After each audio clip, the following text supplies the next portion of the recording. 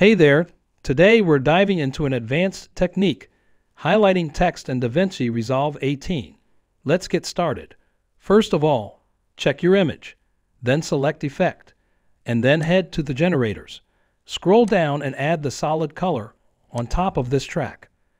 Select the solid color, and then select Yellow color, and navigate to the color settings. Adjust the color as desired and set it.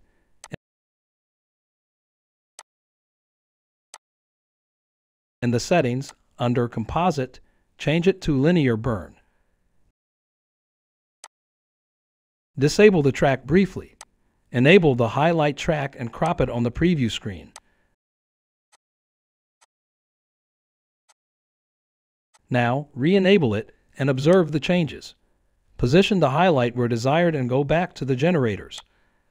Adjust the color further if needed. Now it's time to animate the highlight.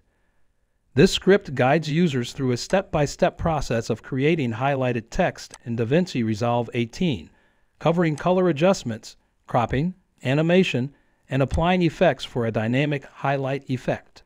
If you want to watch more videos like this, please subscribe to this channel, and don't forget to like it.